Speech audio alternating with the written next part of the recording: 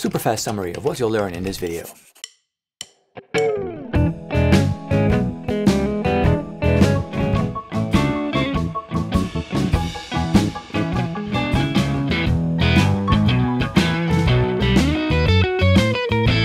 Hi folks, playing blues, it's great. Playing rhythm guitar, it's great. Playing blues rhythm guitar, that's the bomb.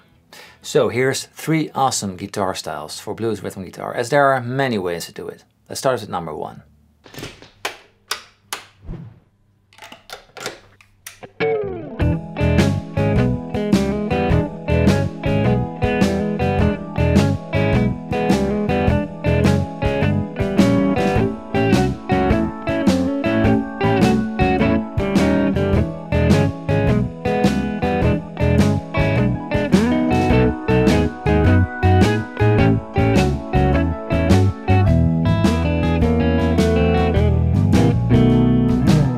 Oh, by the way, I also wrote a very cool walking bass blues guitar style, but it was too long to incorporate into this lesson, so I'll make a separate video for that one. So make sure to subscribe if you're interested in walking bass. You will see that video on my channel soon. So here we have a basic shuffle in the key of E with a nice pattern going on. The tabs for all of this are downloadable at my Patreon page as well as the backing tracks. So let's start. We start in the key of E, so we play an E7 chord with on top the minor 7 interval. So we play fret 2 on the D string, fret 1 on the G string, and fret 3 on the B string. So this is our E7 chord. Root, 3rd, and minor 7th interval. So we play it twice, and the first one is a bit staccato. So we get this nice punctuated staccato sounding chords, so we hear every chord clearly. The way you do it is slightly lifting the fingers off the string after you've played it, or you can mute it with your right hand. Or a combination of both, of course. Followed by fret 2 on the B string. So from the minor 7 interval we go to the major 6th. Followed by an open B string. So now we have a regular E chord.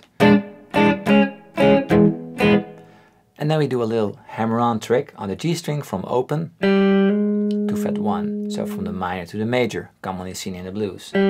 Followed by the B string open. So that's our first pattern, and we play that 4 times.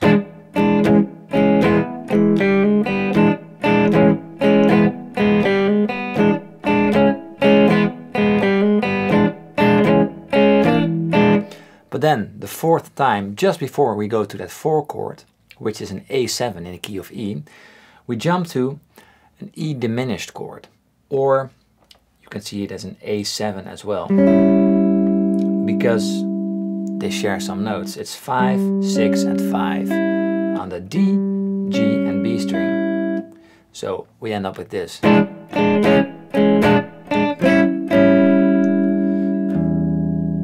Playing A as a root note, it's A7, but it's with an E as root note. So we got E diminished. So then we go to the 5th bar, which starts on A7, and we basically play exactly the same pattern, but then 5 frets higher. So 7, 6 and 8. And the chord we play right now is an A7. Again, the root, the 3rd and the minor 7. So we're not playing the 5th. That's good, because the 5th is a pretty useless interval anyways. It's only useful for rock and power chords. Joking aside, if you need to leave one out, the obvious choice is to leave out the 5th. So 7, 6 and 8. So it's the same pattern, and then again followed by the hammer-on. Now from 5 to 6 on the G string, followed by fret 5 on the B string. So it's a little more tricky because we're not playing it with open strings, but just use your index finger as a bar. And then we continue.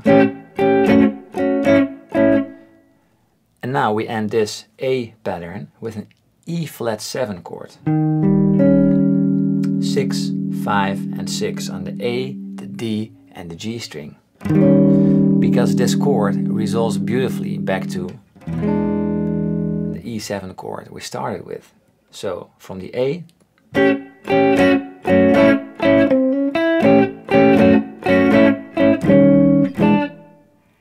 and and then back to E7 again. So, and by the way, you can also play this with your fingers if you like. And then you can even add the root notes, another root note, like the low E string. Or not, just play the 3 strings with your thumb, index and middle.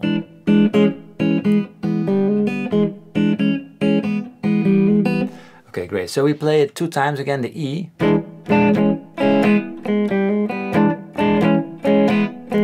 But the second time is like this. Followed by a quick B7 or B major chord right over here. 9, 8 and 7 from the D string down. Just because we need to go to that B chord. So if we're all the way over here and you need to change to here, this is a nice sort of transitioning chord. So we make sure we are already at this spot before we play the B7. So, and then the first beat of the 9th bar. So the B7, the first chord of the turnaround. 9 on the D string, 8 on the G string, fret 10 on the B string. Same pattern as we played before, but now the 4th note is again with the pinky. And then we slide back to the A chord and we do the same. And then comes the final 2 bars, E major, the low part of the chord, and then the high part. Doesn't really matter what you do precise, as long as it sounds like this. And then the cool down descending run. E7 chord, 4, 3 and 4 on the G, B and E string. You slide it 1 string down, but then you remove your pinky, so an open E string. 3, 2, 0. 2, 1, 2. And then you do the trill on the G string. So from open to fret 1. Low E string, C7, 3, 2 and 3. And then you slide back to 2, 1 and 2, the B7 chord, the last chord of this blues. So the turnaround quickly, B7.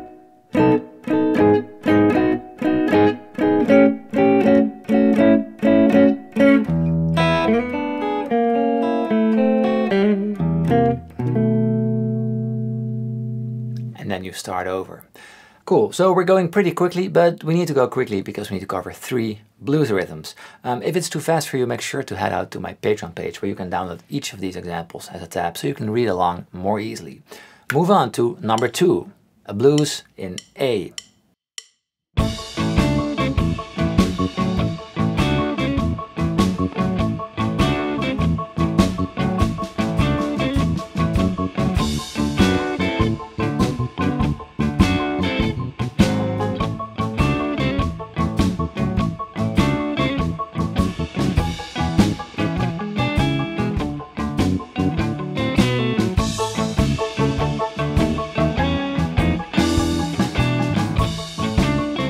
Alright, so this is another great one, but now we're in the key of A. So the chords in the key of A are A, the 1 chord, the D, the 4 chord, and the E, the 5 chord.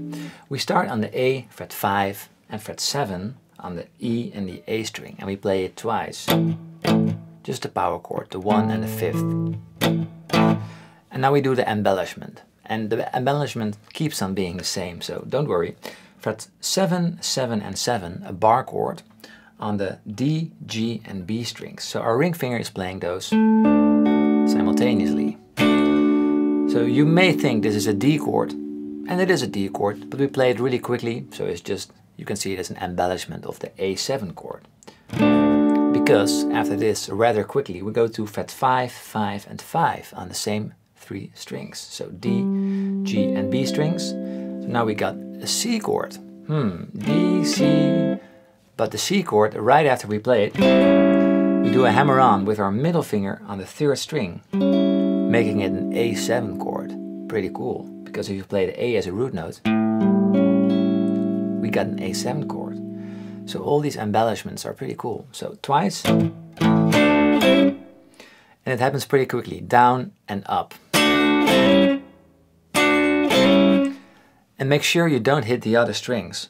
Or you can hit them, but you have to mute them with the left hand. So for instance, when I'm playing the D chord, the lowest string is muted by my ring finger. When I'm playing the C chord over here, again, the index finger, I'm muting it with my index finger. And then a quick hammer on.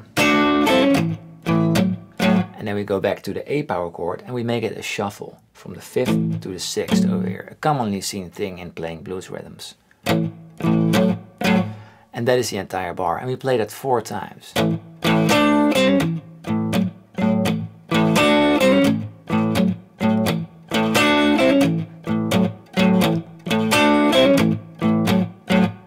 Very cool. So now you expect, of course, the D chord. You can play the same exact thing, but then 5 frets up. But we're not doing that. We're just moving 1 string down to fret 5 and 7 on the A and the D string. Twice, the power chord again. And now we have to make sure we don't hit the low E string, right? So mute it with the tip of your index finger. And then you go to the bottom 3 strings, or the top 3 strings, depends on how you look at it. 7, 7 and 7. Followed by fret 5 and 5 and 5. So that's the thing we play at the D chord, so the 4 chord.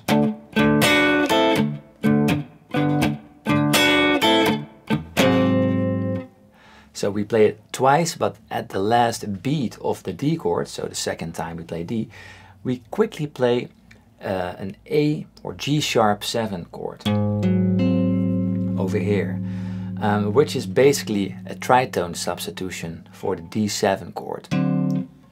You see, it's basically the same notes. It's 5, 4 and 5 is the D7. But if we just remove the fret 5 on the A string and make it fret 4 on the E string, we get G sharp 7. And this resolves beautifully to the A again. So it's just in front of, and then we go back to the A chord. And we play the A chord twice again.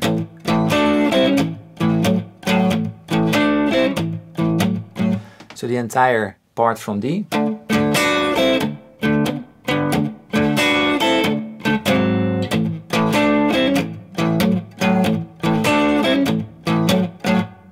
Very nice. Now we go to the 5 chord, which is the E, of course, over here. And now a little embellishment.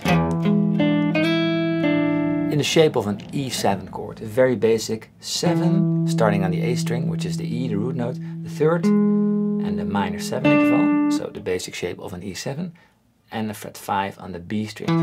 And you play it like this. So we do a little bit sliding actions. So on the A string we slide into the 7. And then the index finger slides up to fret 5 on the B string. Just to make it a little more lively. And then we end on fret 7 on the G string. 1, 2. And then we play the D chord. And then we do the same.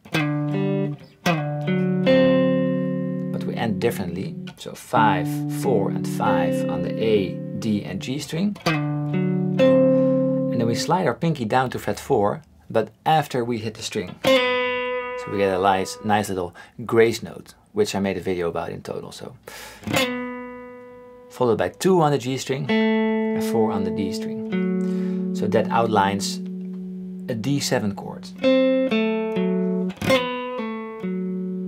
Okay, very nice. So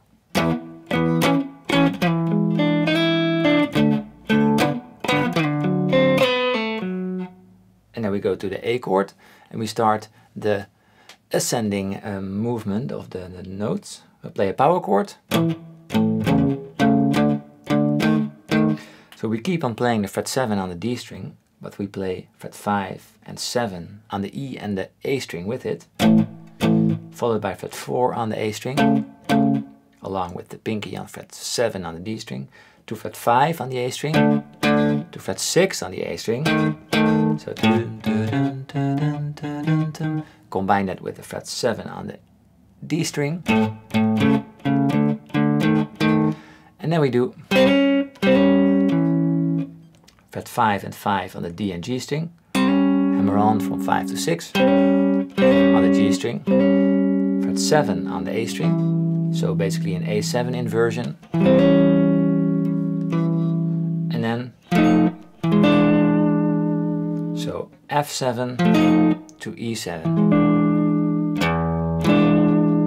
root notes, and back to the chord.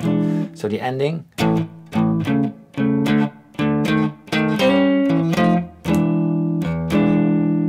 one more time.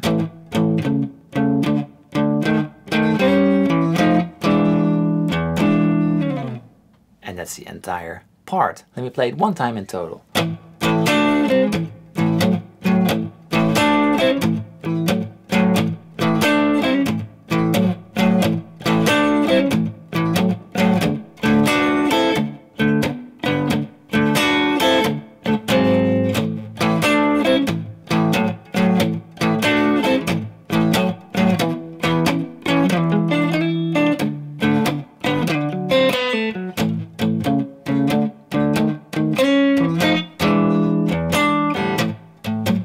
Etc, etc. You get the idea. Pretty cool thing. Now we go to a very cool Texas blues in the key of E.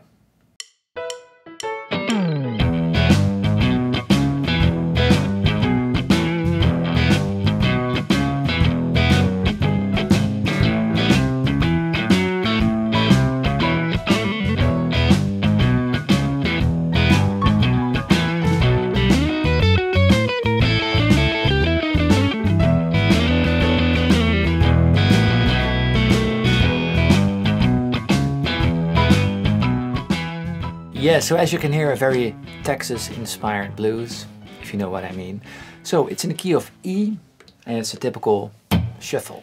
We start with the low E string, followed by the top strings. So, followed by fret 3 and 4 on the low E string, and make sure we do the down, up, up at all times, okay? So you have to play this a little bit like a boss. Fret 3 and 4 on the low E string, but just hit a few other strings with it, because you need to dig in the strings. So muting is very essential for this exercise. My index finger is just laying on the strings, making sure we don't hear strings we don't want to hear with it. So we get a nice clean sound. Okay. Followed by fret 2 on the A string. And then we do a muted string, upstroke. Followed by fret 4 on the A string.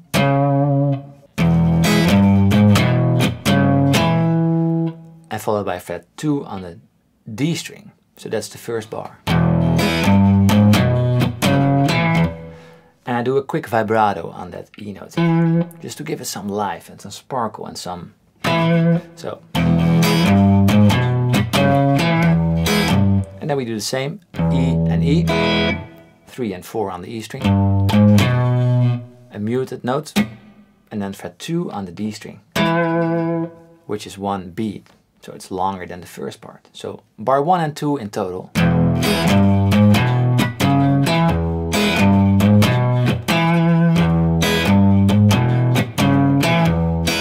So then we repeat bar 1, and then the fourth bar is like this, E, and then E again, followed by fret 2 on the E string, fret 3 on the E string, and fret 4 on the E string, and muted notes in between. So we walk up chromatically from E, skipping the F, but then from F sharp to G sharp. Guess where we're going? To A, indeed. That's our landing point, because the A is the 4 chord in the key of E.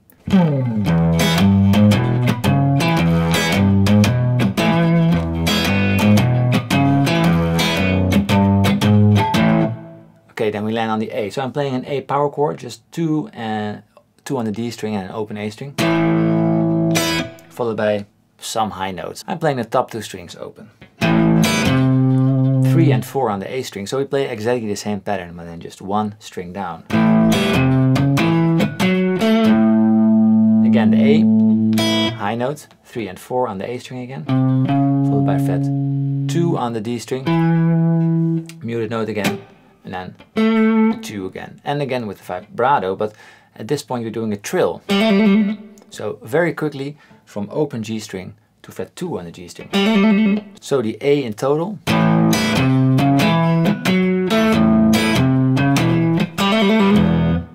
And then we go to E again. So very nice. The trill is quickly to do it super fast and clean. Just try to pick up the pace, practice it without the pattern, and then try to implement it in the pattern. So we go back to E and we play the same as the first 2 bars. And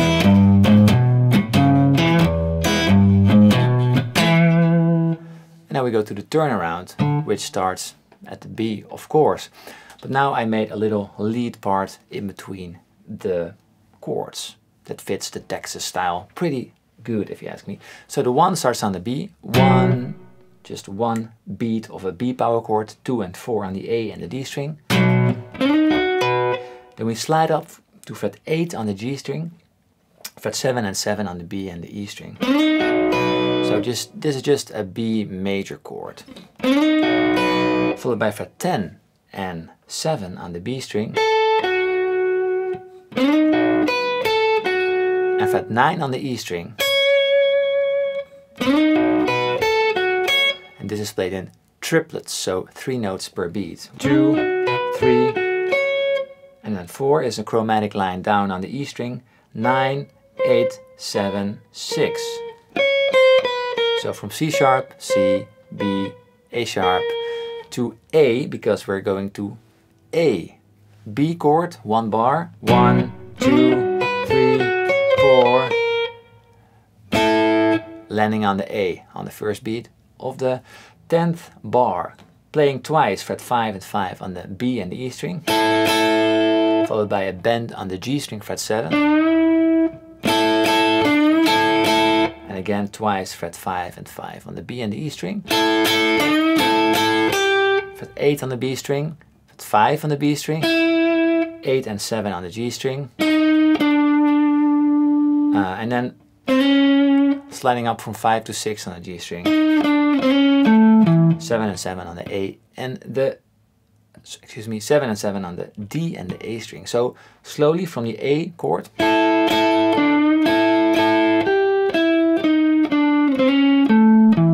and make sure you check the fingering I use.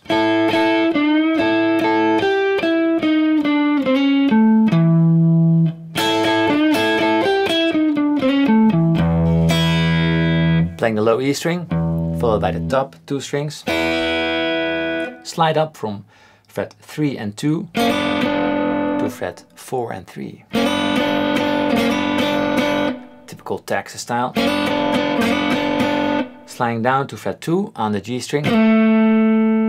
Pull off to an open G string, fret 2 on the D string.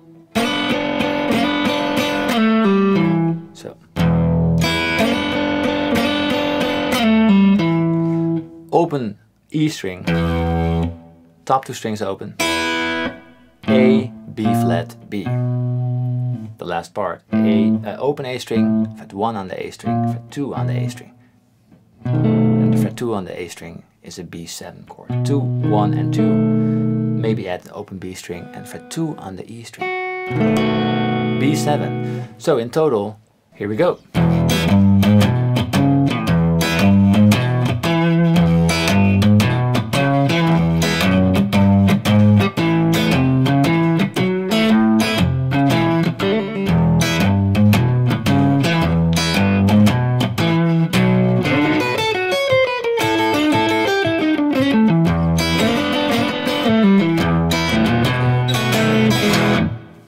Or something like that.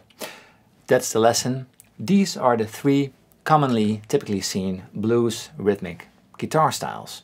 Okay, this was Paul. I hope you enjoyed this lesson. And again, the tabs and backing tracks are available on my Patreon page, so make sure to check it out. And leave a like, a comment, or a thumbs up. That means a lot. Honestly, I really enjoy seeing those. Have a great day. Thank you for watching. This was Paul. Bye.